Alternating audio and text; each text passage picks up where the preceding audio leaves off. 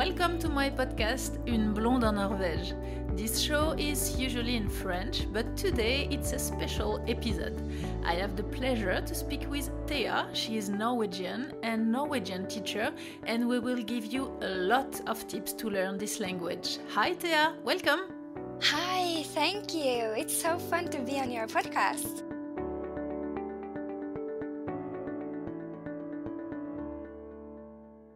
Before starting with tips to learn Norwegian, can you tell us a bit about you? About me, yes. I'm a language teacher, but I'm also a writer.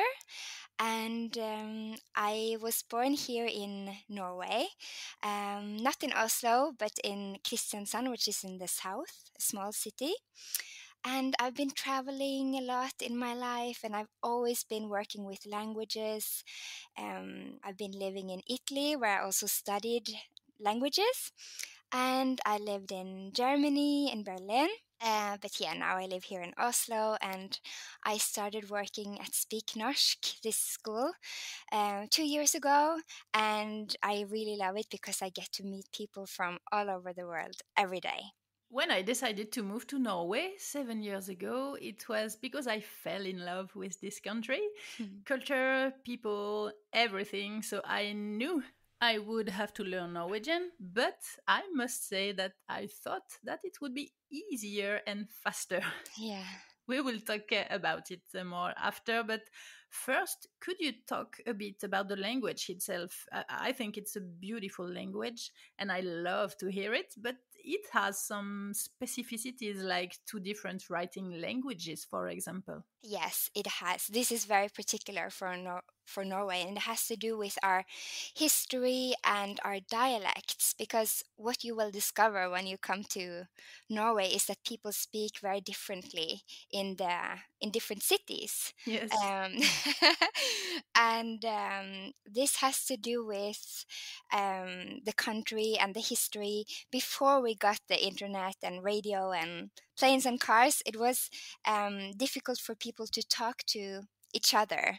So this is an important reason why we have so many dialects in Norway. The language would develop differently in each place without the changes spreading to the rest of the country.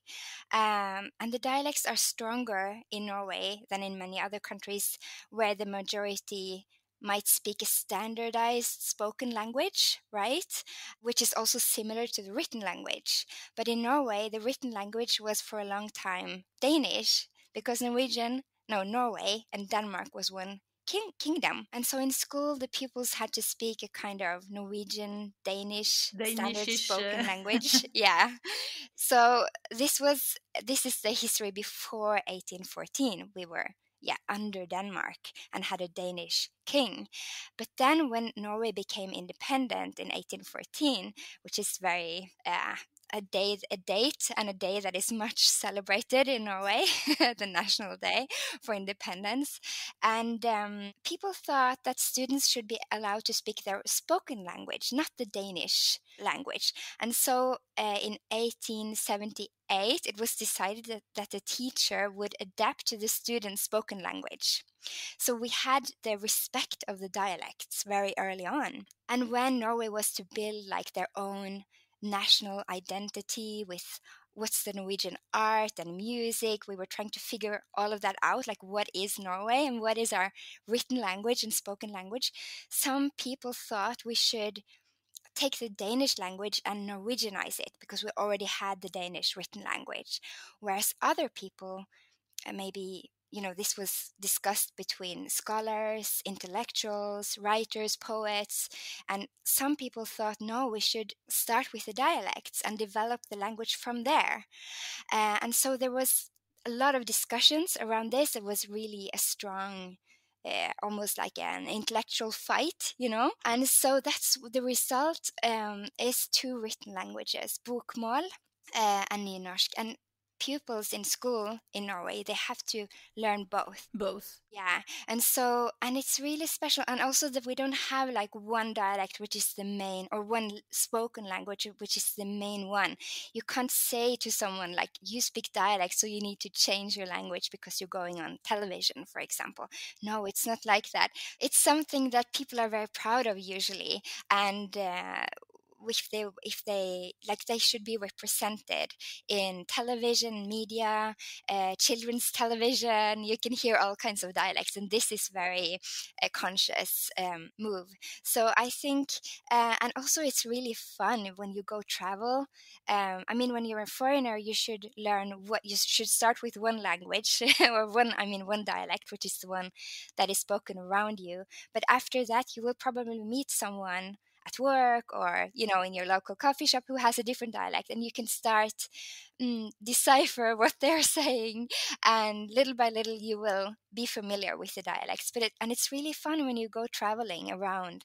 For me too, when I go to a new place in Norway and I hear their dialect, it's really something special, and it has a lot to do with identity. And also maybe, there are myths and associations tied to each dialect. So in the north, where the climate is more rough, they have also a rougher dialect. And like, they swear in a different way. They're Yes, much okay. better at swearing in the north. So everything is linked to the weather. I think a little bit, yeah. And in the Okay. south, it's more like soft and I never thought about it like this. That's no, interesting. I think it is something to it. In the south, they are more like naive and very religious. Yeah. So, for example, if you've heard Mette-Marit, our crown princess? Have you heard her talk? Yes. She's from my city, Kristiansand. And when they do parodies on her, like in comedians, when they are trying to imitate her, they always do her dialect. And it's so funny because they get her immediately. If you catch her dialect, you get her persona, kind of. Okay. So yeah, it's like it's an extra edge to everything when you hear people speak their dialect. Yeah. I just wanted to clarify a bit for people who are listening and who are not like used to the two languages and dialects. You talk about bokmål and nynorsk. So bokmål is the most common writing Norwegian that we are using, like in Oslo. And when you are learning Norwegian, most of the time you are learning bokmål. Yeah. This is I want to say the main language, but I can't say it. But it is the most common one. No, I was about to say it, but I said no. No, I don't. Yeah, no, it is. It really is, and it's what most people use, and it's what you learn when you come to Norway.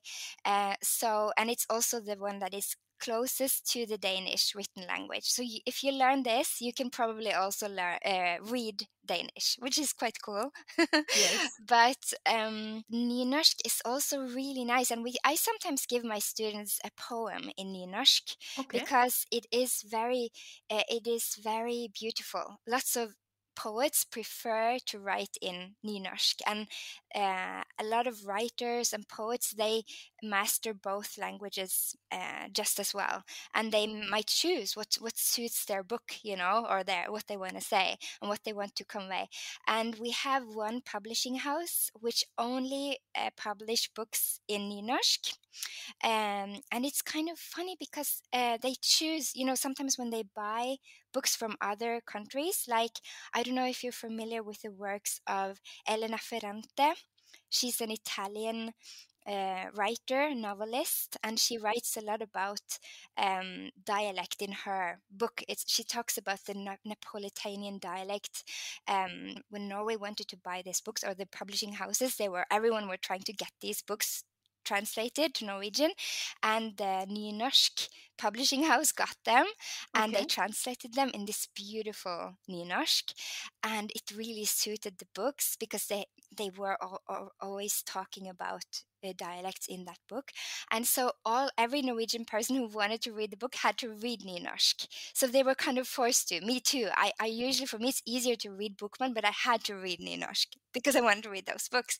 So it's always it's like an extra aspect to everything that we have these two languages. It's really interesting and really fun. But when you come here as a foreigner, you can it's enough if you learn bokmål, and probably you will understand nynorsk too if you come across it in the newspaper or something. It's not that different. Bokmål and nynorsk are to writing languages, but we often make, like you said, the mistake to say you are writing a dialect, or so it's you are writing nynorsk. Yes. And we often mix the spoken languages and the writing languages. Yeah.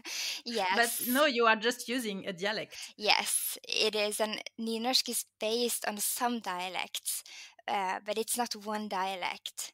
And I think also bokmål is not like the Oslo dialect. We just have these two languages, written languages, but how people speak, it's quite different from how it's written. So nobody speaks exactly like the written language. That's also why Norwegian may be a bit hard to pronounce, or it can be hard to pronounce the words if you only read it. And that's why we focus a lot on speaking. From the very first lesson here at the school, we start speaking, because if you get stuck with the letters and try to read with exactly how it is, it doesn't work. Nobody says, how you say I in Norwegian, that's jeg, but no, and it's spelled J-E-G. So for me, if I was to really read it letter by letter, it will be jeg. And nobody says that. So Meg. It isn't, meg. But some people say egg, which is nynorsk. The nynorsk word. So, but it's not. I mean, we just have a lot of dialects, and then we have those two written ones, and one is more tied to the Danish way of writing, and the other one is has dialects as their starting point. Is it possible to count the dialect? How many dialects can it be? Oh, that's interesting. I don't know. I think there are so many. It's a regular question. Oh yeah, it is. How many dialects? I don't have the answer to that. Somebody must know it. But every time I ask the question to a Norwegian friend, they reply, there are as many dialects as there are towns. Yeah, and even not only towns, but like those tiny places where villages. But I guess we have a few main dialects, and then you have the variations. Yes, and for me it has been, and it's still the main difficulty in the language, because if you are studying bokmål with the dialects that are used around you, then you feel like you are comfortable with the language, and you feel a bit more confident and say, yes, that's okay, I can speak now, and you just take your car, you drive 2 hours and you try to speak with people and you don't understand anything. In the beginning. But if you stay there for a few days, you might.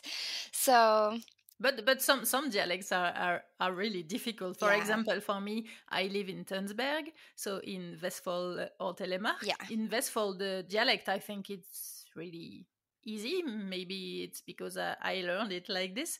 But in Telemark, like Indre Telemark dialect, Indre, it means so the internal parts. Yes, those are really hard. It's not so far from where I live. It's like 2 hours driving, but it's really difficult. Especially when you go to their place, because if you're in Oslo, people might adjust a little bit. I do that, for example, because I have a dialect, but when I speak to elderly people, I tend to switch to a bit more like the Oslo dialect, because I know that they are used to that tone, because it's not only the words that change, it's also the tone, right? The melody. And and they are not like tuned into my melody, so you are not on the same frequency.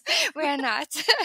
So I think people do that a lot more if they have a dialect here, and if you say like, excuse me, what did you say, then they might repeat it in a different way.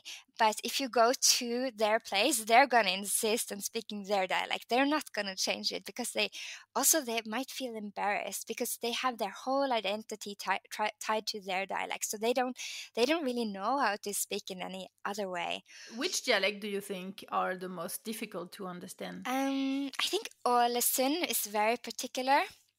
Ålesund, it's a beautiful place. It's very special how they speak. But for me, I can understand everything very easily. At work, I have colleagues from everywhere in Norway with different dialects. Yes. And they told me that sometimes they have to lower it a bit because even for Norwegian, it can be difficult to understand. Yeah, that's true. That's true. For some, it can be, I guess. But I'm into languages, so I'm good with languages, so I understand dialect. But not to brag. But I think if you never heard like one special dialect, then maybe you find it a little bit hard. But I think my philosophy is that you get used to it. But what happens when you work in a place, maybe everyone gets a bit more similar to each other, like everyone adapts a little bit more, and that's natural, that you start using the same concepts and everything. So it's really hard to stick by your dialect if you're working in an environment where everybody speaks another one. I think it's very common that you just want to speak more similar to the other ones. But this differs a little bit. Some people are like really decisive. They don't want to change their dialect at all.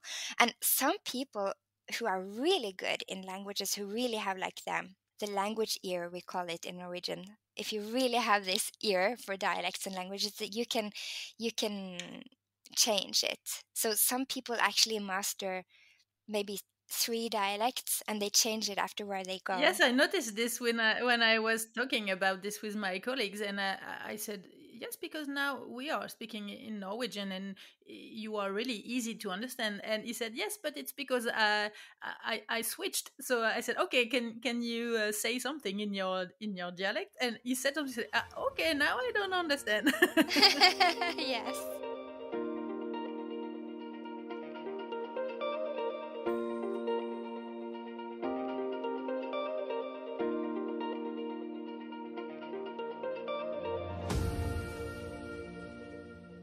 You have students from A1 level, which is very beginner. Yes. What is the most difficult for them?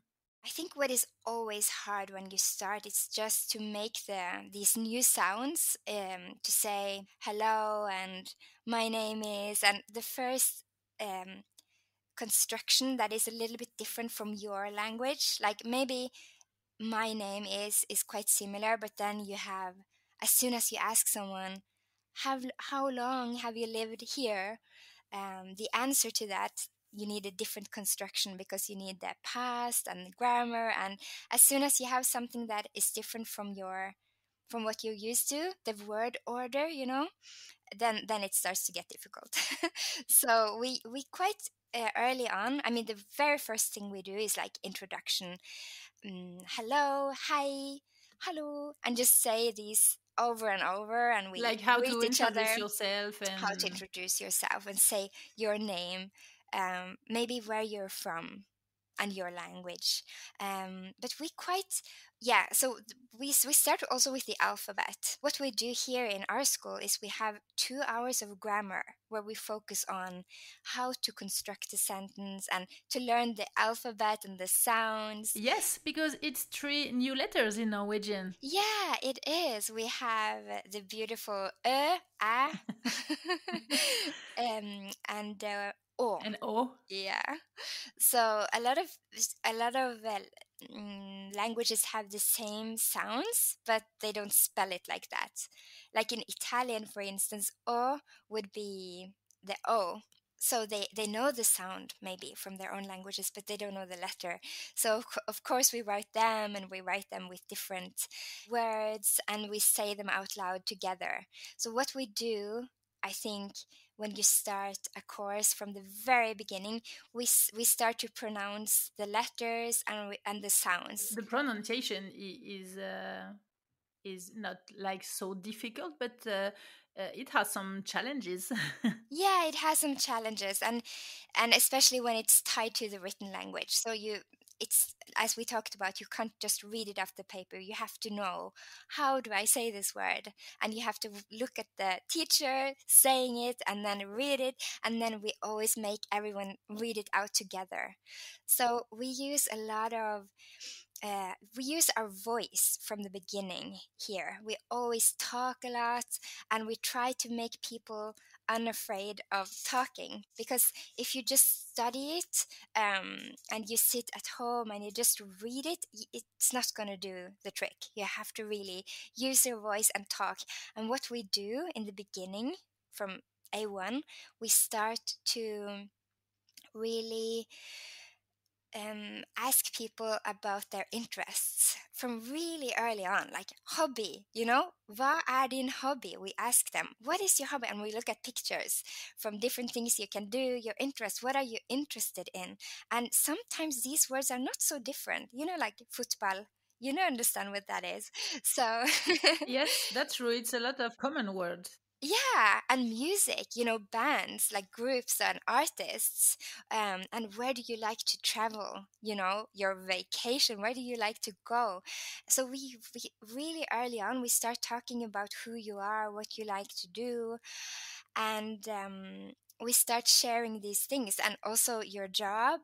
What is your job, or what is your dream job if you don't have a job yet? So I think what we try to do is just start speaking and using the language. And this is part of our method, because maybe you know this, that Speak Norsk started as a language cafe. That was the whole idea, or the whole beginning of everything. It was Husan, our founder, Husan Rod. She had a language cafe because her colleagues in her former job would ask her, Husan, how did you learn Norwegian? You speak it so well. Can you teach us? And she said, yeah, you just need to speak about something that you're interested in and something that is relevant to you. And you need to speak. Don't only look at the paper. You need to use the language. Yeah.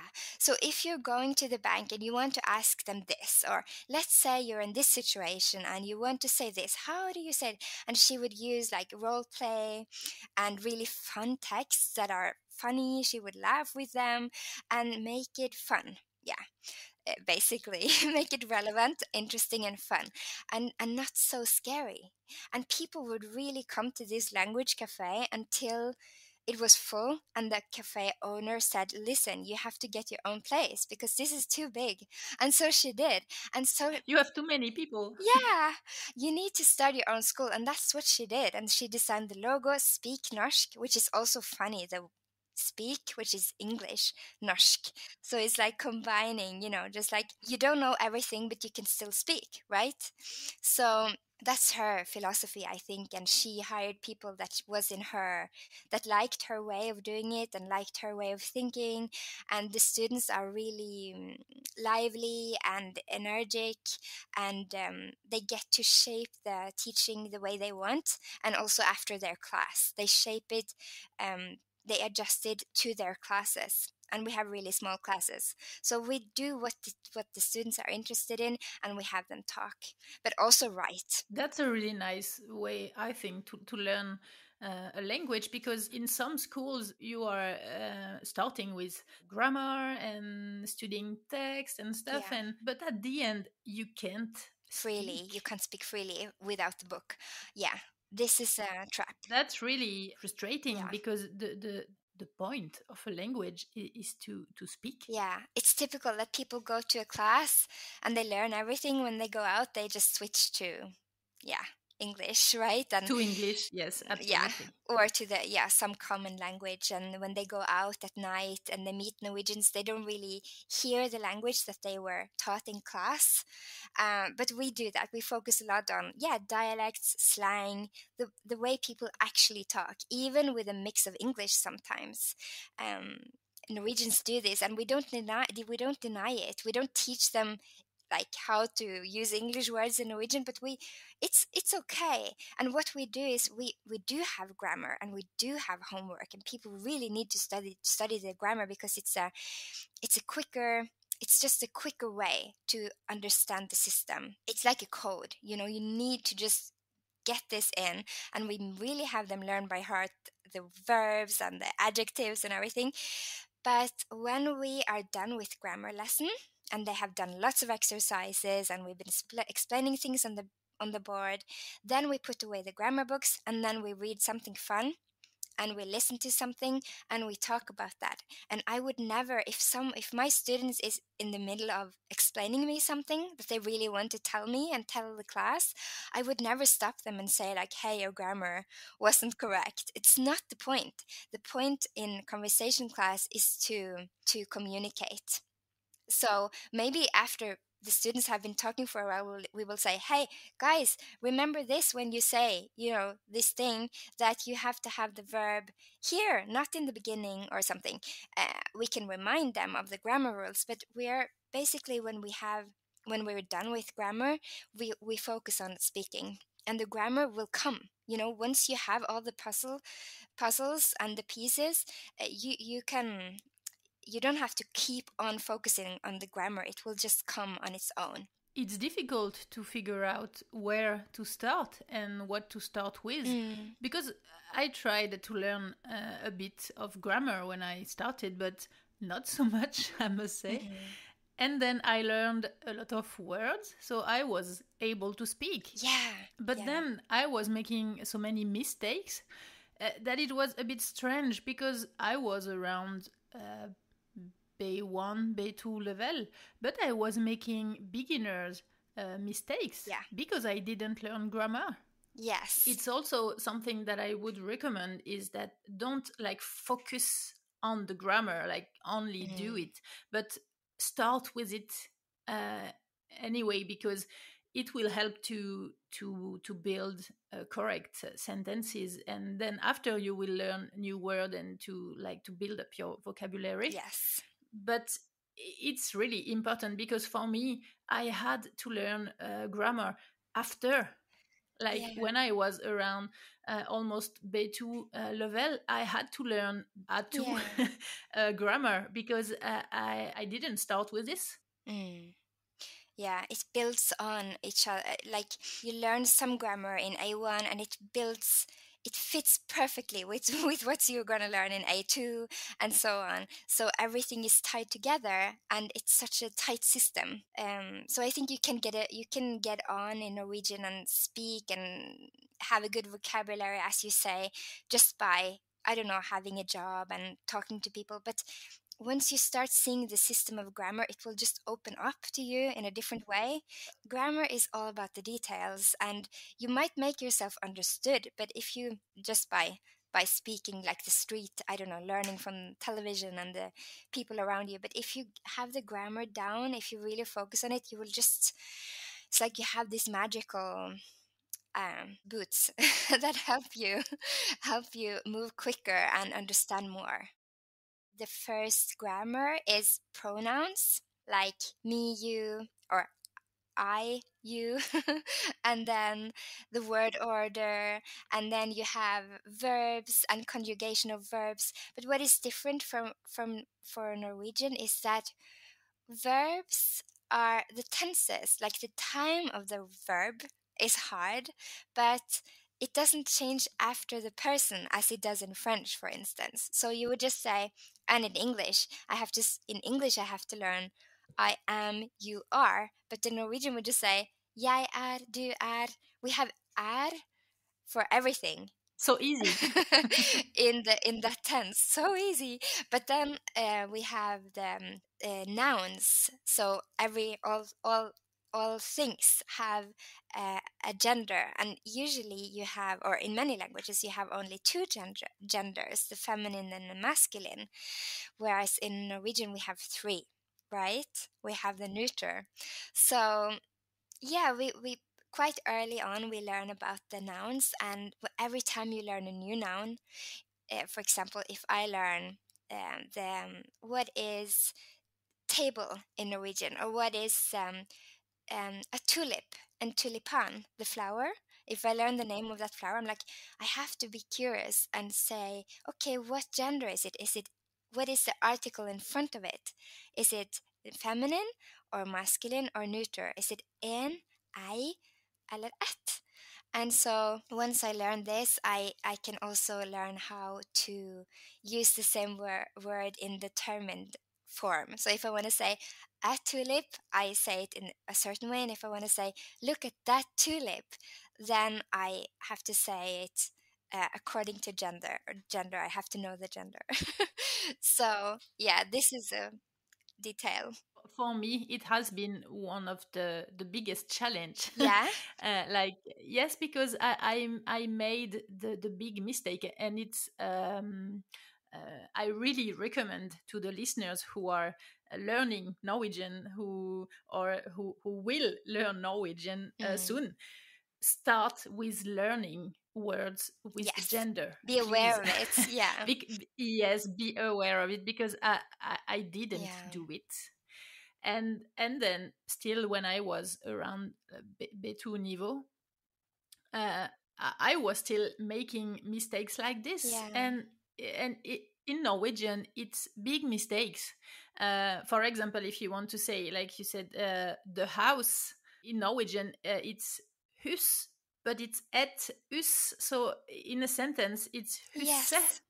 And it's a big file to say husen. Yeah. So I was making those kind of mistakes. Yeah.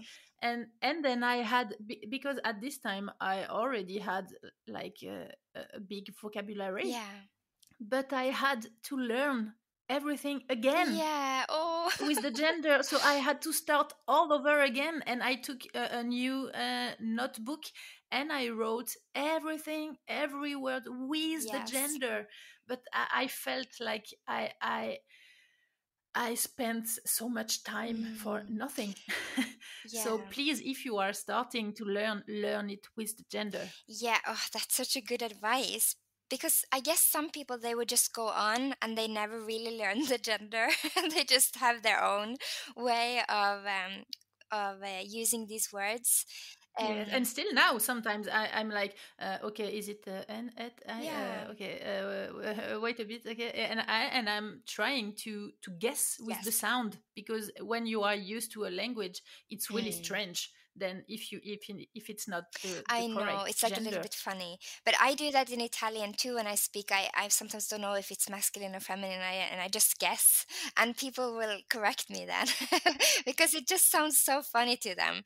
And it does in Norwegian too, and especially when you speak about, when you conjugate it, or when you speak about it in the determined form. So if you say that, as you said, huset, that house, then you need to know the ending. But there are some people who don't pay attention to the gender, and also they don't pay attention to the sentence construction. And this is like a multi-ethnolect, or I don't know if it's called that, but it's like, it's a mix. I think you have that in every big city, or in most countries, probably in Paris. There are some people speaking like their own way of French, mixed with like influence from lots of other languages, and this is almost like a kind of slang, and it's really cool. Some people do it and they actually master both. They can really standard Norwegian, but they can also speak this other kind of ethnolect. I think it's called in Norwegian, kebab norsk. Yes, I heard about it. You heard about that. And so it's funny, but it's really nice if you start to paying attention to it and just learn them, and you don't have to learn every single noun, because there is some kind of system. When you get into it, you realize, like, okay, all words that are in this category that ends with skap, for example, at selskap, they are usually neutral, and you just get that after a certain point. You're just okay, but you can still make mistakes, and if it's like a word you never heard before, even Norwegians can do that, I think. All female words, you probably know this, can also be used as masculine words, so it's not like a big mistake or something. If you don't know, I would go with the masculine one. That's what I did, actually. I thought I will not learn it. Yeah. I will just use N for everything. Yeah. But it's not always working. working. No.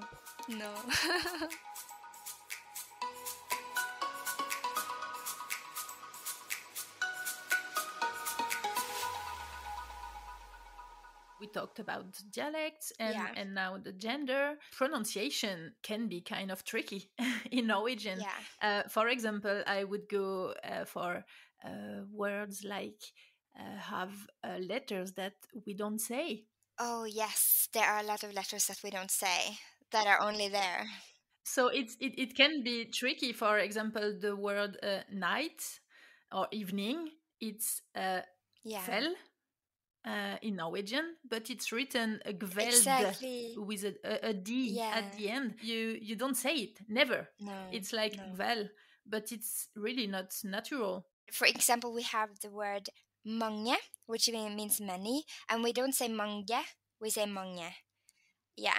But if we have the word, no, and yeah, it's the letter G in there. If we have the G in a different word, for example, ye, to give, ye, we don't say gi, we say ye. And why is that? So yeah, we have all these pronunciation. Yes, like the u, Yeah, o, it and can u, sometimes be and ooh, yeah. so it's difficult because it's the letter the R with the round on the top is say O in Yeah. Norwegian, but in French it's the same sound than the Yeah, U. yeah, exactly.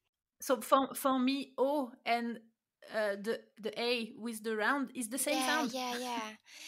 And for us, the O, it can be both U, like a closed one, and it can be O. Just like the O, right? That's what you meant. It's difficult because sometimes O is Yeah, O and O yeah. is U. But when Yeah, when is that? I think when we learn this, we learn this through the reading. So when we have conversation class, also grammar, but in conversation class we always read a text, and the students prepare it at home. And if they don't know, if they don't remember, how should the O be here? How should the G be here? Then they just make a note, and then when they come to class, they ask, and we read it out loud, and we really listen to each student and we correct them. So, and if it's something that is difficult, we just repeat it and we ask it again and again, because learning, it's all about repetition. Yeah, so if we have a few words on the board and people are always like, oh, is it this or this? How is it again? Then we always say, oh, don't be afraid to say how is it again. We can repeat it. It's good, Okay, so you find this hard. Let's repeat it. And this differs a little bit after country. For French people, a certain thing might be hard, and for people from Asia, a completely different thing is hard. So this varies, which pronunciation rules we focus on. It varies after each class and each person, but I think the key to learning it is reading and speaking. And we in A1, and like in the first course, we use a lot of the same words, the same, like house and home and school and job, and you have like a certain everyday words. everyday words, yeah, and we expand from there. And you will, after a while, you will just see the system. Oh, the O between, you will just interpret the word intuitively, and you will know how to pronounce it based on the words that you learned. So there, it's not like it seems a lot on the first lesson, but after a while you will just easily be able to read. But also, to be able to read correctly, you need actually to know the grammar. Like you said, the example with house. So what we don't pronounce the the ending, we don't pronounce the T in huse, right? And we need to know that this is the determined form of this special noun in uh, the neuter form, or a neuter noun, because if it's something else ending with et, we might say it. We might pronounce the e and the t. So you need to know: is it a verb, or is it a noun? So you actually need to know that in order to be able to read. So it's all tied together: the grammar and talking. We will talk about it a bit after, but I think it's really, really important also to listen to Oh Norwegian. yes. I learned Norwegian almost like this by listening to podcast and radio if you have the interest for that, it's great because there's so many podcasts out there now, so many fun things, and absolutely. you could choose something which is about the news or events going on in the world if that interests you, or history, or a certain topic like literature, or it could be comedians or something fun, or gossip, celebrities, whatever interests you. And music, that's also a big thing. Yes, it's a really good tip to learn Norwegian by listening to And we music. always, force this. We would force something on the students one time, and then the ones that love it, they will go on listening to music. But we always introduce all kinds of things like audiobooks, also a big thing. If you like audiobooks and listen to them, if you like that type of student, who would go and so for instance, me, I love literature, so I would go, and when I learn a language, I listen to like easy literature, like Chicklet. I listen to that in Italian, and it's really easy because they always talk about love and things like that. But yeah, so I would do that, but it's not for everyone. It's also a great exercise for yourself. If you start singing at home, it doesn't matter if you have a good voice, you can just sing to yourself, but this is so good for pronunciation if you imitate the singer. And you will hear different dialects. Yes, exactly. You have so many artists that sing in their dialect. In It's dialects, great. yes. So And it's really beautiful. yeah, it is, right? I think so too. It sets the mood. So we always give students lots of tips for songs, and I can give them to you. I can send you a list of Norwegian artists, but you probably have already your favorites. I will write an article and put the link under the podcast. So if the listeners want to have all the details, they can go under the podcast info or in the article. Podcasts, and also we do our own listening exercises here, where we record just normal conversations between people, like colleagues or people, friends. And I sometimes play for my students audio messages from my friends, because I have some friends that I send audio messages to, and they respond to me, and I ask them, oh, can I please play this for my class because you're using this expression, and we just talked about this expression, and metaphors and pictures that you use in order to say something and express. It's in every languages, but Yeah, it is. it's really important because I think when you ask Norwegians if they are using a lot of expressions, they would say no, not so Yeah, much. But actually, they do. they do. They don't are aware of the fact that they are using expressions kind of a lot. Yeah. So it's really important because sometimes you get like all the words in the sentence, but you don't get the meaning. Yeah. So you say, okay, it might be an expression here. Exactly. I think people are not aware of that because they tend to think of expressions as something very. We have one expression which is like, never sell the fur of the bear before the bear is shot. Okay.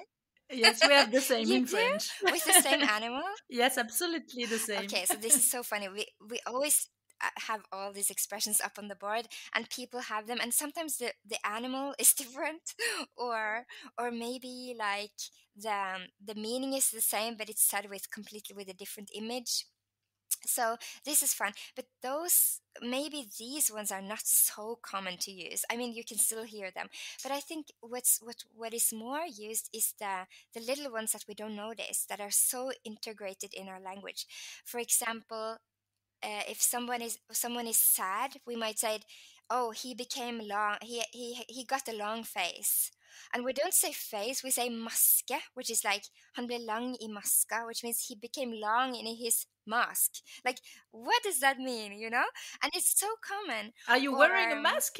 yeah. So how can you understand? I don't think people are aware of using it, and I think this is for every language. I don't know that, but I think it. Yeah, like little things like that makes the language In more. French, I think we are using a lot of expressions Yeah, too. it's a very effective way of speaking, and it's more fun and more rich. So I think if students, and it's so beautiful if students use them. I have a recommendation for that because I tried to find online what are the most used expressions. I found a list. And at work, I checked with one of my colleagues and I asked her, do you know those expressions? Yeah. And she said, no, not really. I don't think they are used very often.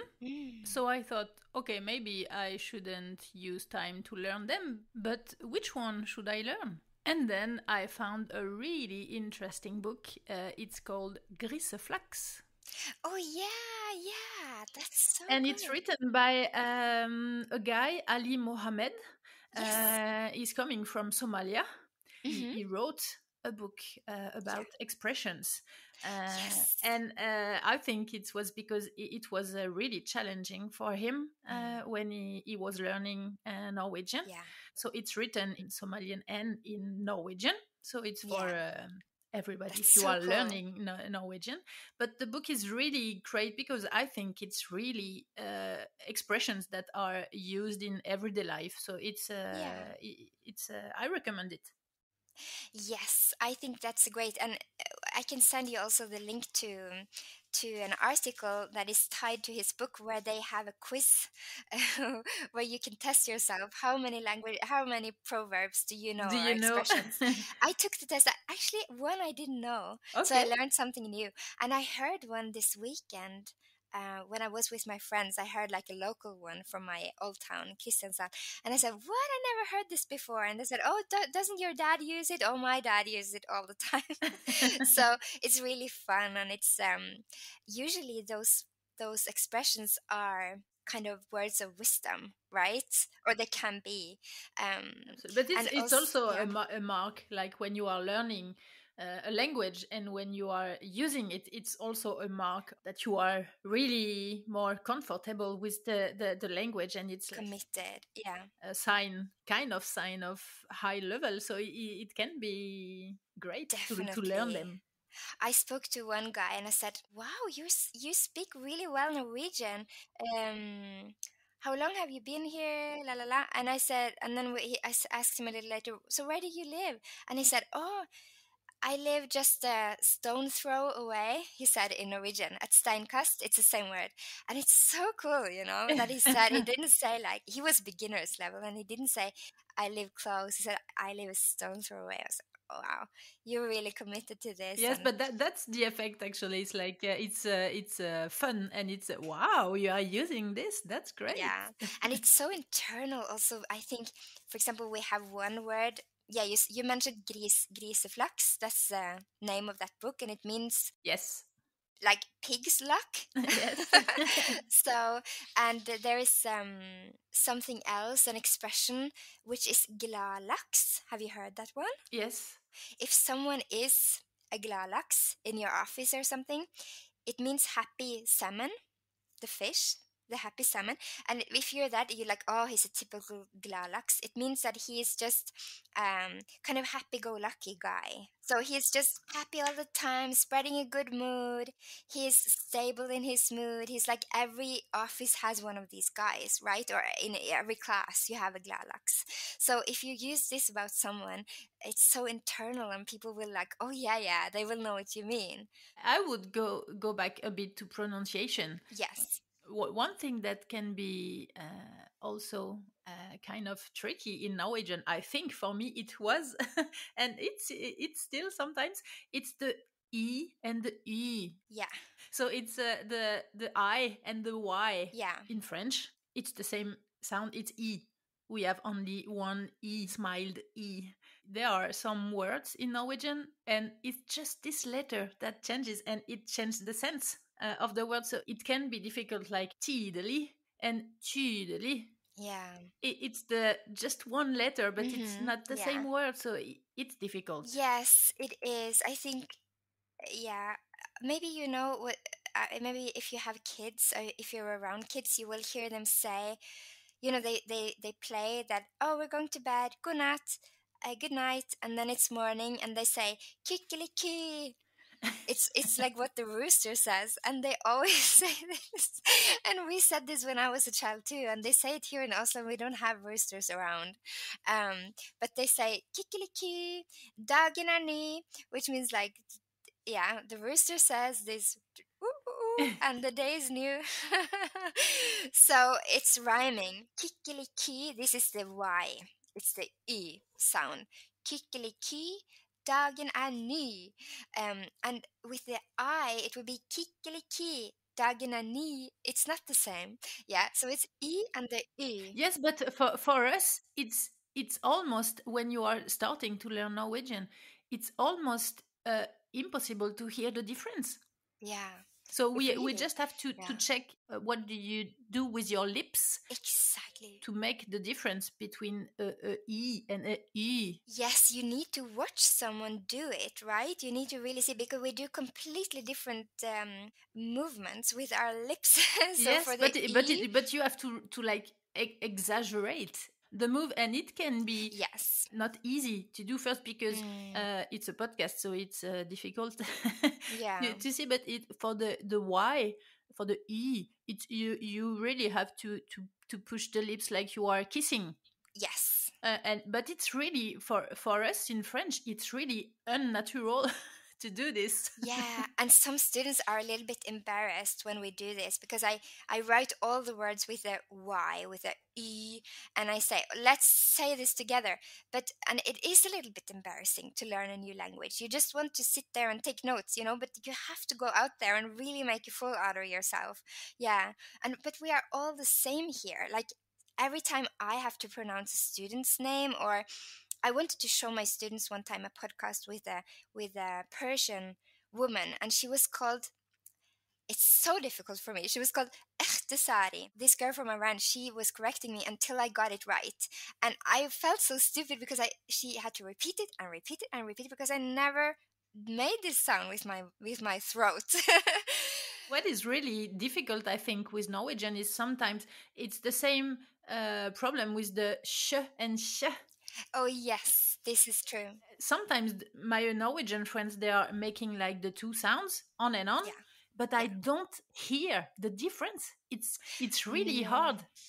But that might also be because they only make the sh, because some Norwegians, they don't really bother expressing it correctly, or some language, like some linguists, they think it's on the way out, this sh sound, but we teach it to our students. But it for me, for example, if I want to say that something is boring, like really boring, I don't say kjedelig, which would be the correct word. I say, oh, det er så kjedelig. I make it stronger by like mispronouncing it. So yeah, but we have these sounds, and I think it's just important to write them on the blackboard or the whiteboard, and and go with the class and have everyone really shout out the word with the lips in the right form. And we are all the same. Like, if I have to pronounce a word in their their language, I would struggle too. So we are all on the common ground here. And this is also a part of our approach in Speak Norsk, that we might know Norwegian, and Norwegian culture and history and whatever, but we want to hear about their expressions, when we talk about expressions, or their historical events, and these special things in grammar. We always ask, do you have the same in grammar? Like, sentence construction. Sometimes the same is in other Scandinavian languages, and in German we sometimes have some things in common, and we always make them think about that and reflect about that and tell us, because we can all learn about this. Still, about pronunciation, one thing that I'm maybe a bit ashamed of when I speak Norwegian, we talked about dialect and writing languages. But it's also two different ways in Norwegian to say the R. Yes. So it's. Oh, you shouldn't be ashamed. So it's like a ruled R, and R that it's not ruled, and it's skare R in Norwegian, or ruled R. But I'm not like ashamed, but I like to hear the Norwegian like you are using it. And when I hear myself speaking Yes. Norwegian, not just about the accent, because when I speak Norwegian, I have a big French accent, and it's even worse than in my English. So, but it's like it's physical for me. It's impossible for me to rule the R. I don't get it. It's not working. So I'm using a scar R, and I know that it's okay because it's like this in many dialects. Yeah. So that's okay, but it's also a big pronunciation difference in Norwegian. Yes, it is. It's a big thing. The R versus the I can't do this. This is, for me personally, it's also a big thing because for me, it was the opposite. I was born in the north, and then we moved to the south, where people were using the r, the one that you are using, and me and my sister, we developed our own mixed dialect, and we would use the r sound as our parents did, but with the tone of the Kristiansand. Okay. So I had certain words that because in Kristiansand it's a scar R. It is. Yes, and everyone does it, and it's or of course everyone like that's how they speak. And sometimes if we were playing football and they would say like, oh, dårlig, dårlig av meg, they say. It means like, oh, bad of me, my bad, it means. And I didn't want to say this because when I said it would be dårlig, so you wouldn't even hear the r. The R, right? It's almost like hidden. It's hidden sometimes, whereas if you have the r, it's more present. Also in names, like if you have a girl called Kjersti, which is a very cute girl name, Kjersti. In Kristiansand, they would say Kjersti. Ah, okay. So you can really hear the r. The R. And the r. And so I would be embarrassed about this, but now, of course, where I live in Oslo, it's easier for me because, yeah, they have it. But I knew how to make the r sound. I had French in school also, but then I removed my tonsils. You know, Okay. in your throat. Yes. I removed them, and because I was sick all the time, so I removed them. And then I wasn't that good at making that okay. anymore. So my French declined. Yeah. Okay. So it's a big sorrow. And it's difficult for everybody regarding on where they're from. Yeah. I have really good friends in Paris, Yes. and they are from India. And Yeah. they are speaking good French now. Yeah. But they were learning French, and it was really difficult for them to make the sound R. But then, Yes. the words were almost difficult for them to say and to be understood. For example, just the name street, so it's rue in French. Rue? The sound R was so difficult for them to make that it was rue. Yes. If you are saying rue to a French, maybe it will be difficult for them to understand. Yeah. It was a bit difficult for my friends, but it was in the other way. So when I started to learn Norwegian, I thought about them, and I thought, okay, I have the opposite problem. Yes, that's how we're all the same, right? My dad, he was living in France for a while when he was young. He was like playing a music, what is it called? Playing on the streets of Paris with his guitar and with his friend. And once he went to the doctor's office and they were calling his name, and he's called Ole Dolva, and he just heard like Oldol, Oldol, and he just, oh, is that me? You know, so it's so funny. He had to learn like how to say his name in this completely different way.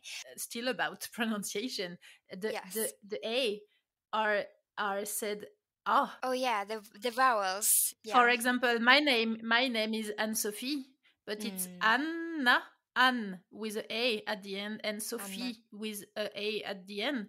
But in Norwegian, it's Anna Sofia. Yeah. But it's not my name. No, right. So that can be strange, because at first I said no, but it's okay. I mean, it was not a big deal, but it can be a bit tricky because you are like trying to get into the social life and learning a new language. You are in a new country, and people can't say your name, so it can be a whole thing that can be a bit Existential. absolutely Yes. existential like issue. But what's my name? Because anybody can say my name correctly. So for me, with Anne-Sophie, it's okay, because a lot of Norwegian, they ask me first, is it Anna Sofia or is it Yeah. Anne-Sophie? So that's okay. And Anne-Sophie is also a Norwegian name. It can be, Yeah. so that's okay. But for my husband, for example, it's really it's funny and strange, because Yeah. his name is Alain. It's a common name in France, but Yeah. in Norwegian it's really difficult to say, because you don't have the sound un. Yeah, and it's really embarrassing for us to do to it's like abstract for us to use this sound. So we need like the Allen. We need to land it. Yes, so he almost has to find a new name, because it's impossible for people to say Alain. So it's Alan. Yeah.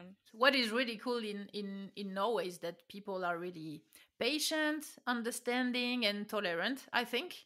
And they are really happy to see that you are trying to speak Norwegian. So it really doesn't matter to make mistakes. And, No. and making mistakes is part of the process to learn a language. Yes. So it's like this for every language. So you will never be perfect at first, and it's okay. It's very okay. So, and as you said, there are a lot of different nationalities in Norway, Yeah. and everybody is speaking with different accent and stuff. So it's it Yes. never has been a problem for me to speak Norwegian with my big French accent and with my skare r. So I think it's only charming. I love it.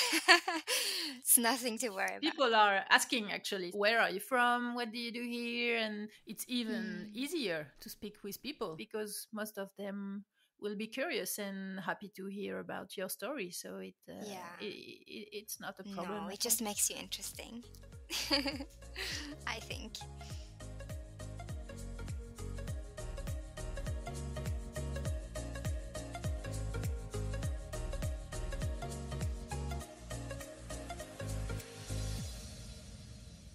When I moved to Norway, I moved with my French husband, and then we needed to take courses, both of us. But when you are coming from Europe in Norway, you don't get any help, so you have to pay for everything.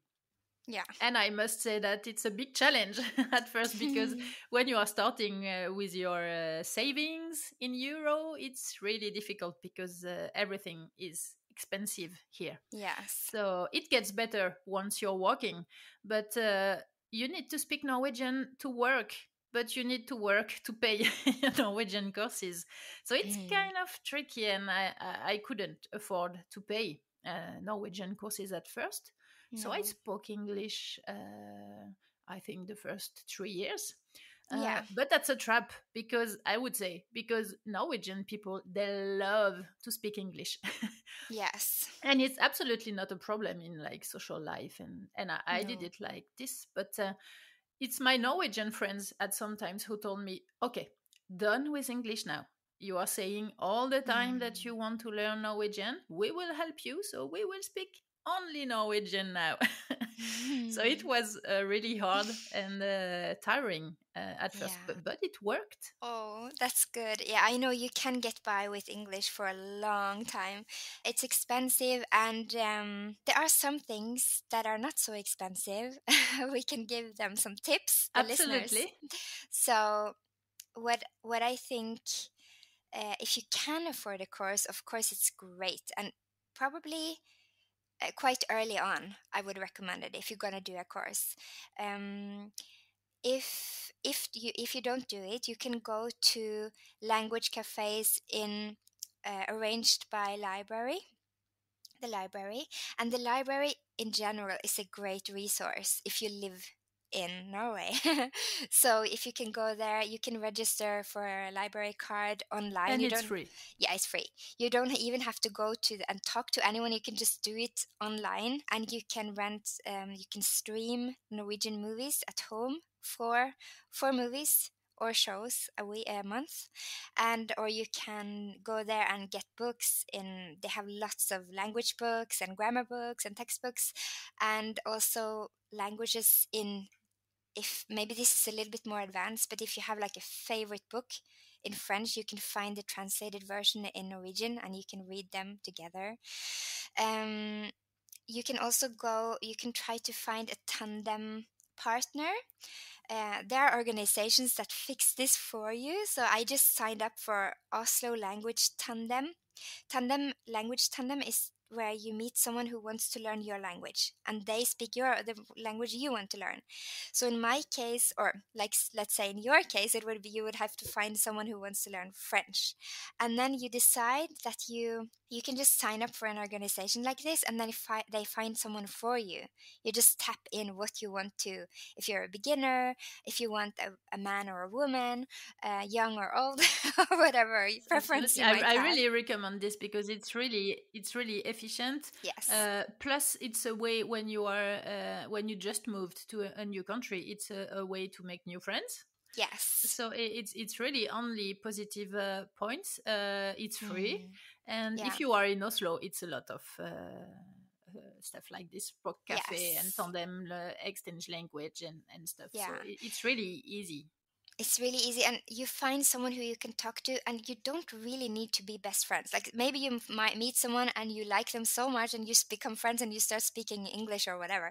But maybe not. You also meet maybe not. And maybe you meet someone and you're like, okay, this person really wants to study and I do too. And let's just make a deal, a pact that we only speak Norwegian, and maybe you go and watch the cinema together, or you go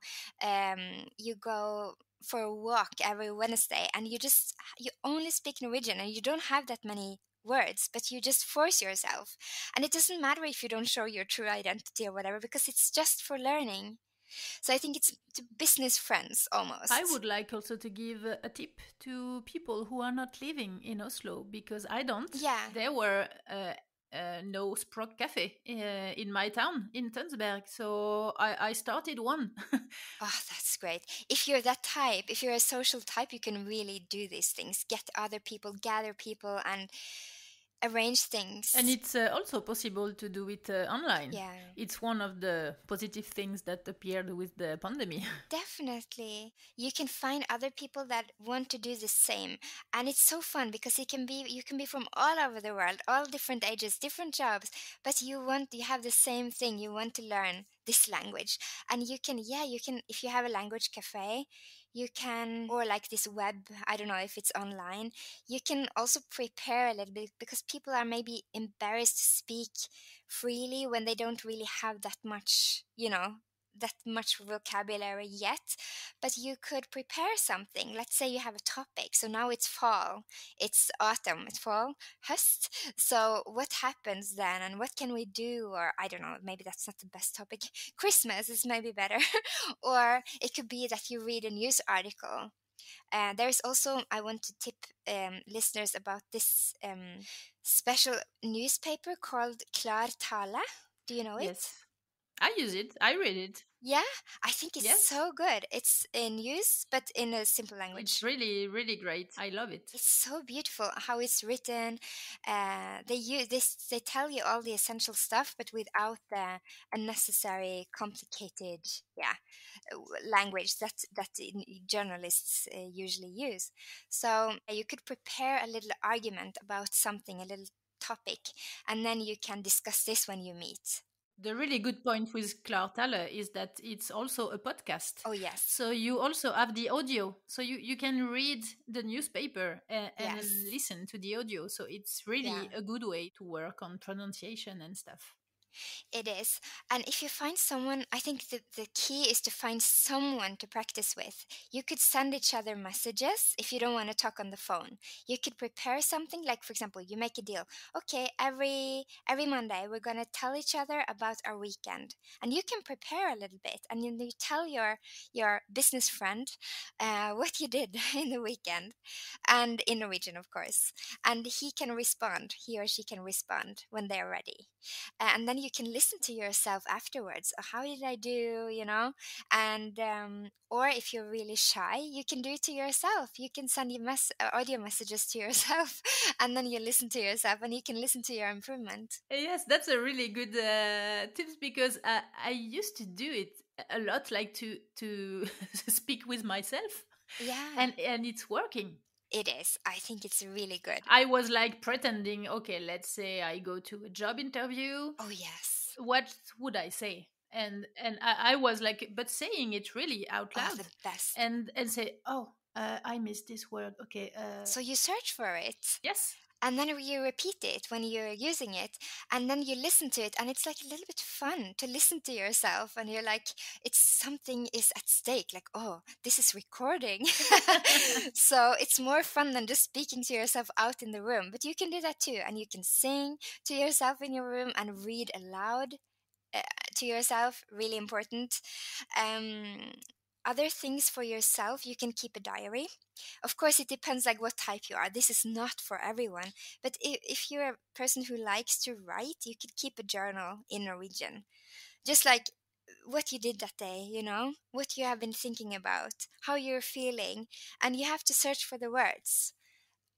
So something daily that you use, and something that I've heard you speak about, Anne-Sophie, is the making put it in your schedule, right? Today, maybe it's not every day, maybe it's every second day or it's every Saturday, but it needs to be consistent, and you need to set off time to do it. It won't happen just by watching television. It's good to watch television, find a favorite show in Norwegian. Yes, I recommend it, but you have to do more. And when are you going to do that? yes. You will not learn Norwegian just by watching Netflix. No, you will understand.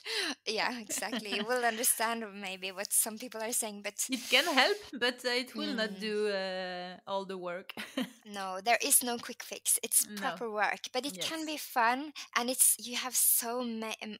You learn, like you develop so quickly, and there's so many stages that you get to, and you're like, wow, this was the first time I was able to order something in Norwegian, and they didn't react to my accent, or like they didn't react to they understood me. So you have to celebrate all those little steps. I learned a lot by reading, and a lot of people asked me, which book did you use? Yeah. I started with books for kids with almost only pictures, Yeah. and then I was taking more advanced book, and then it was really pleasant to to feel the improvement and say, oh, now I can read like a book for a teenager. So that's okay.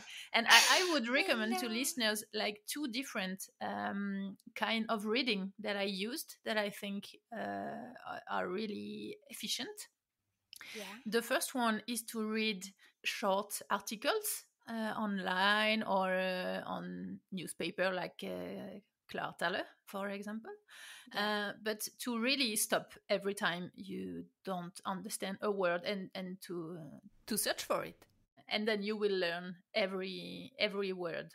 But this process can be tiring. I also recommend to read bigger books, but to not stop when you are stuck on a word, because then the process will be kind of broken, and you will be like, no, okay, I can't do it, it takes too much time.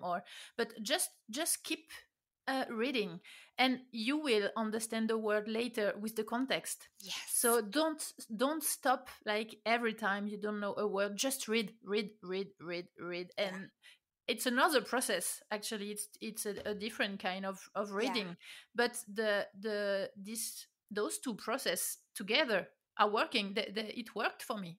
Wow, that's such a great advice. I think too, it's something happens when you just let go and you just keep on going, and you understand through the context. That's a different process, as you say, from looking at a children's book and pointing and understanding each word. But I think you need to be interested in what you're reading, at least slightly, right? Yes. And maybe it's a book that you already read that you love from before. And it can also be magazines, can also be fun. We have Norwegian L if you're into fashion or if you're into cars or boats, and you have the help of the pictures. But audiobooks is also really great, like novels, stories. read in Norwegian, you will understand, and they read it for you. So yeah, but reading and listening to books, it's really good. Also, there is online resource called LinkU, and you find Norwegian and you register as a student, and they already have lots of texts in there that you can read. And every time, like for example a fairy tale, and if you don't understand a word, you click on it and you get the translation, hopefully in your language, ideally in your language, or Okay. if it doesn't have your language, but definitely they have French, but otherwise English. And then they gather like a word bank of the ones you don't know, and you get to Okay. repeat them later. And what's better, you can also Is that free? yes, it's for free. It's like amazing. I just discovered Okay. this resource. So you can also insert an article, a news article. You just click on the link and you insert it, and then you can click on the word you don't understand, and there is a word bank in here that will find the word for you. It's amazing. Interesting. Yes. Yeah. I will write all those info, all those links under the podcast in the info text. Yeah. And also in the article. So if you want to check all those links, just go to the article on my website. I have one more tip actually, or a couple, if you want them. Absolutely. So it's to follow someone on YouTube, a Norwegian YouTuber. It could be cooking, if you're interested in cooking, if you want to learn, and you just listen to what they say, and you understand what they say through the context, most of it probably.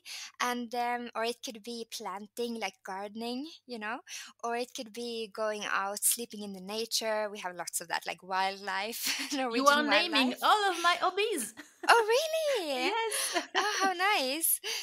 So I can send this to you, and it could be also workout. I mean, meditation and yoga, but also like strength, I don't know, muscle workouts. So follow someone and you get to know them. You get to know their dialect if they have one, and their words. And after a while, you will just watch them because it's addictive, these things, right? YouTube is addictive. So get addicted in Norwegian and get something out of it. And the other tip, what was that? Yeah, it was if you have the possibility to you have to be the type, but babysitting.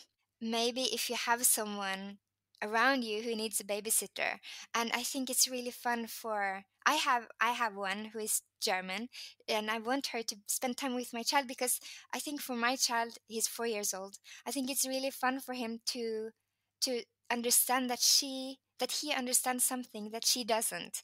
This is really fun for children, that they can talk about, what do you call this, what do you call that, of course they need to be able to communicate a little bit. It's almost children who are teaching to the babysitter. Yeah. One I would give to is to try to do social activities. Oh yes. I met a lot of friends at the training center.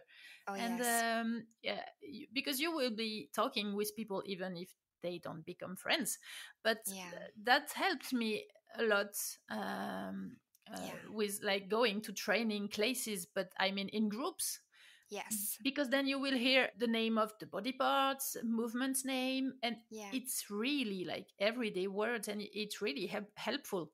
Yes, that's true. I have so many students that are part of something social because they play football or handball or basketball out here. It doesn't have to be organized sport. It can be just out on some field around you, some sports ground around you. Or it could be like turgrupper, so hiking groups. Yeah, we have lots of that in Norway, and you can sign up for it, or you can become a member of the tourist organization, Turistforeningen, and they arrange these trips, and you go there, and they will speak Norwegian to you, and you will learn this special the terminology of that sport, and then you just know it and you speak it. And I would recommend to do it, and to be don't be like afraid to say no, I'm not speaking. Just go and try.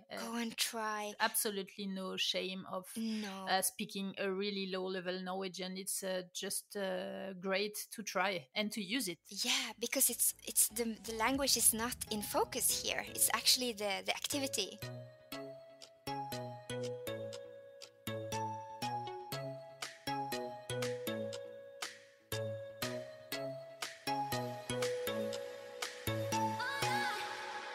I often get the question on my website, how long do you think I need to learn Norwegian? Yeah.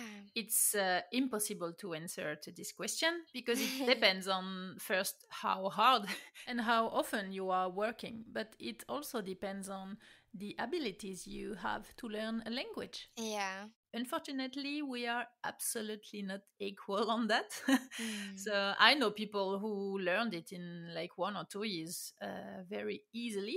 And I know people who have been living here in more than 10 years and still can't speak at all. So it's a Yes. very personal process. But what would you say? Yeah, it's a very complex thing. And I often speak to my students about this too, because they are interested in knowing and they want to be encouraged. And can I learn it in 6 months? Yes, that's Um, often the question.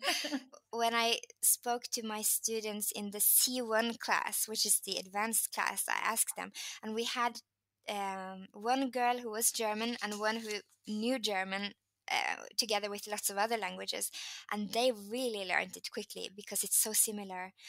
But if you come What is quickly? How long was it? 6 months, Okay, yeah, that's fast. yeah. If you start from A1 and you go in our school, you go from A1 to B2, we have intensive courses. You can learn to speak Norwegian and say general things about various topics in 6 months. If you have like German or another language that is similar to Norwegian, which might be a Scandinavian language, you can learn it even quicker. But I think for most people it takes a bit longer. I am in the other group. Yeah, but I would say if you attend classes and you study a lot, like I had one student, he was in B2 and he said that he was really young when he came to Norway. He was a student. He understood everything. He was studying in Norwegian. Lessons were in Norwegian, but he wouldn't speak because he was a perfectionist. And he was Greek. And he was a perfectionist and he didn't want to speak until he really could speak it well. And this is actually the child's way. Some children who are bilingual, they will just wait. They will speak the one language that they know and they will wait with the other one. But that's a trap because you will never speak. Yeah, it might be a trap. It might become like a block or a block. It's too hard for you to go out there and start speaking. But I guess, I mean, here at school, I see that people, if they start studying from the beginning, after a year, they're quite confident to speak. For others, it might take longer. I had one student, she was from China and she had little children, and she said she was attending some courses, but she didn't have any time to practice, and everything was different for her, and she lived here 7 years, and then she started to get by. So it's so different. It varies so much. When I moved to Norway, I think it took maybe 1 year or 2 years to really understand what people were saying, and I had quite a good comprehension, but it was almost impossible for me to speak. It was really difficult. Yeah, because when you start a course, it goes hand in hand with us. You have to speak from the minute you start understanding. You also have to express yourself, but it is very frustrating that we all understand more than we can say ourselves, because it makes we understand more and people don't understand how much we understand because we can't express it. That's But this goes forever. This is language learning. It's like it's with every language, so that's just how it is. But how quickly you start to express yourself and feeling like that you understand most things, I would say it could be done in a year if you study. If you study, yes, that's what I didn't do. I thought that I would learn it just by being in Norway, Mm. you know, Yeah, yeah. and just by listening to radio and stuff, and it worked. I mean, I learned the stuff, Yeah. but not so much. And then I was using English most of the time because Yeah. it was easier and faster. But then Yeah. I wasn't using Norwegian, so it was like a circle. maybe when you go into a class, you become this little child, this little newborn, and you can only say a few things and make a few sounds, and after a while you develop. And this is really beautiful to see when we are, for us teachers, we see how students come out more and more of their shell and they show who they are. I absolutely recommend to take Norwegian courses right away, because I got to B2 level like this in about 3 years, maybe, by reading, listening, watching TV with subtitles. But I really needed courses to get better with grammar, as I said earlier, and pronunciation and more advanced things. Like melody and rhythm in sentences, that is really important in Norwegian. Yes. So I decided to start Norwegian courses with Speak Norsk online, and it was so motivating to see, feel, and hear the difference. It's very motivating. I think you need so much discipline to do it on your own. It's such a big task, but if you have a teacher who pushes you and you have students who are going along with you and you are like moving forward together, it's so much easier and it's so much more fun. Yeah, because it should be fun to learn a language. It is fun. Absolutely. That's what I liked about Speak Norsk, actually, because it's a modern school with young teachers, very dynamic, and because language schools can be a bit old-fashioned sometimes, and they can use, it can be a bit nerdy.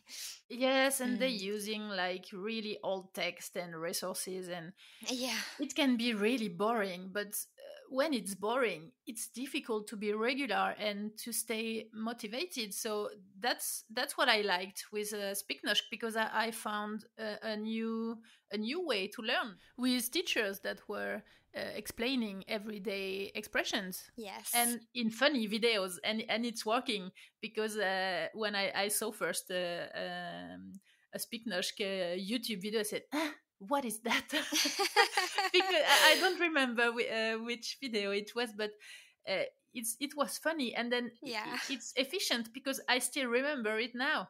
Yes. And when it's funny, you are memorizing. It's easier. It's a lot of free video on YouTube and Facebook. Yeah, we have many. It's so nice. I recommend everybody to check this out. It's really great. The channel of Speak Norsk. Yes, and they really exemplify with, like, they play like a role play, and they teachers are very lively and very, like, almost giving you a little bit of a show sometimes. Yes, absolutely. It was really fun to see, to hear, and then you are memorizing stuff. Yeah. Also, it's intensive, our courses, so it's not like we are here for a whole day, and it's like quite quick, 4 hours usually.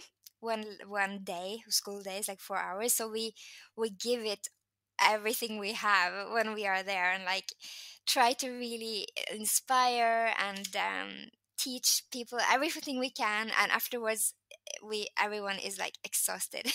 Is it the regular rhythm that you have for classes at Speak Norsk? Yeah, it depends. You can do weekend courses and evening classes and day classes, and if, for example, a normal day course is if you're in, let's say, A1, you go 2 days a week from 9 till 1 for 6 weeks, and then you jump to the next level, A2.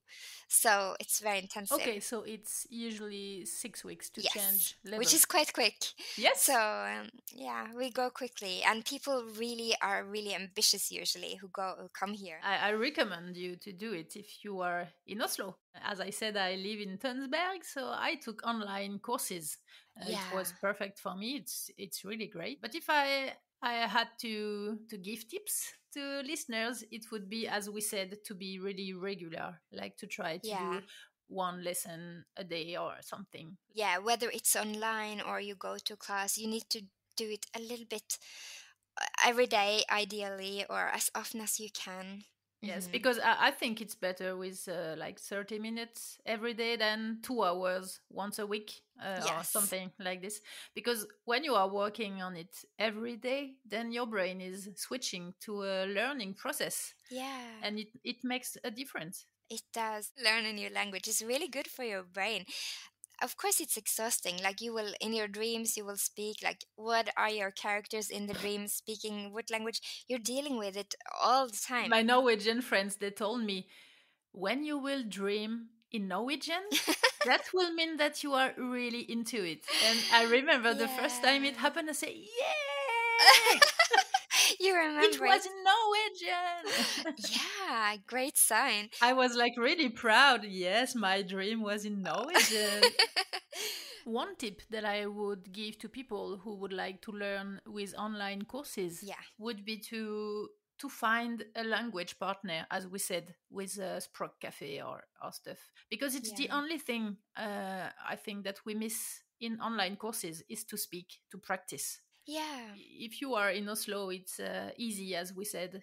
There are a lot of Språk Cafe, and you can find people who want to learn French, or you can speak a bit French and a bit Norwegian. But in other towns, it can be a bit more challenging. It's possible, but maybe you will have to search for it a bit more. But I recommend it. Yeah. It's a great combo to take online courses and to find a partner to speak if you are not in Oslo. It is. You have to reach out and try to find someone. Maybe it's someone in your online class, and just ask them, do you want to practice more? And because this is social, we can't set it up as teacher, we can't force you, but this is what we love when students start doing that on their own and really continuing to learn on their own, because you want the same thing. So yeah, and you can also speak online to each other. Yes, or you can chat and write in the exactly chat if you're more app. comfortable. Yeah, Facebook, like a little message, and you can give each other homework. I have an English tandem partner. No, I mean Italian tandem partner now. And I gave him a song, and he gave me a song in Italian, and he wants to hear my opinion about it. And I'm like, okay, I really need to prepare because he's gonna ask me tonight. You know, it's fun, and it's you're learning. Yeah. Language courses can be a bit expensive. It's worth it. I mean it, but it can be. So is it possible to have financial helps, or to check with your boss or with your company, maybe if it's possible to have those Norwegian courses paid? Yes, I think it's a really good idea to check with your boss. Maybe he or she has never thought of it, but maybe you are a couple of people who would like to, who would gain from attending a course, so you could ask them to cover it. And probably you will be able to choose your school, and you can choose Speak Norsk because it's really fun here. But I don't think it's something fixed. I heard one case which was a lady she was a professor, so she worked in the academic environment, and it was in her contract that she was getting it support. Yes, Norwegian course. So she just signed up, and yeah, they took care of it. So I really hope it will help you to learn Norwegian and stay motivated. All the tips we talked about and that you gave there. It's really fun to learn a new language, I think, and especially when you are living in this country, because then you can use it every day. Yeah, that's a big advantage. And if you're planning on going here and you want to start a little early, that's also good. You can do an online class, or start from where you are. We have people from all over the world. Thank you so much, Thea, for advice and tips you gave. My pleasure. I hope they will find some inspiration. I'm sure they will. Bye-bye. Bye-bye. Some articles are in English on my website, so you can check on uneblondennorvège.com. If you want to support the podcast or this episode, you can become a Patreon member.